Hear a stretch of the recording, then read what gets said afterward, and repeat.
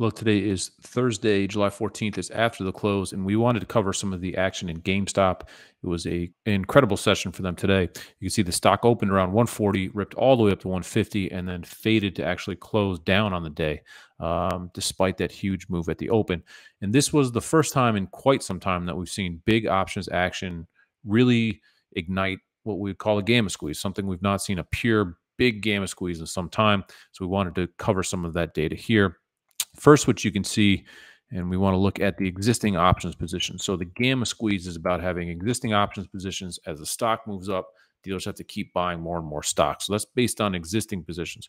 So if you look at this here, what you're going to see are two lines on your chart. There is a orange line, which is put gamma, and blue line, which is call gamma. And the more vertical these lines are, the more volatility potential there is in a name. This area from 120 all the way up to 150, 160 is a slippery slope, right? A lot of movement in there as dealers have to buy the stock and sell the stock depending on the direction. Now, what you'll also notice is there's this blue bar that pops up right there, and that tells us that the biggest call gamma line is at 150 for GameStop. So that was a big important level to start the day. A lot of calls there, and you can see there's some other big call positions in and amongst this existing area, basically from 130 again up to 150. So the tracks were laid, the positions were set to start the day, and then what happened, you can see as per our hero indicator, this purple line shows us that big options positive deltas came in. So positive delta trades are from call buying and or put selling. And when you get positive delta trades, that tells us that as those trades hit the market, that means that dealers have to start buying stock. And the fact that this green dot is all the way to the right tells us that this was the biggest positive delta day for GameStop in the last 30 days. And if we flip this little indicator here, you can see that this orange line is what's shooting higher.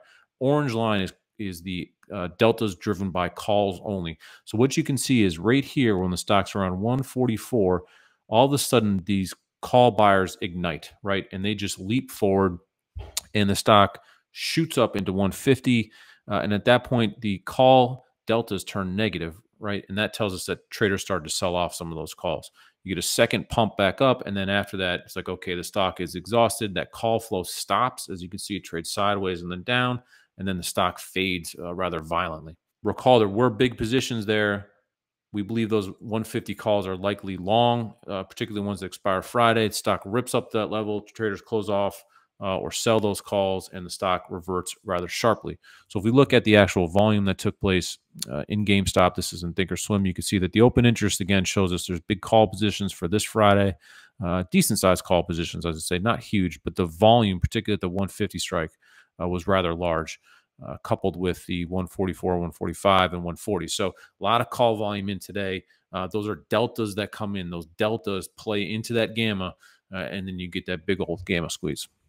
So this was great to watch today. Great action. We think that there's some a tailwind, positive vibes, right, for GameStop as the stock splits. We think it's bullish, not just in the short term as traders like we want to get in front of the split, but also that lower GameStop price will probably draw more activity in, particularly away from names like AMC. We wrote about that in an article a couple of months ago. We'll put a link to that article in the description.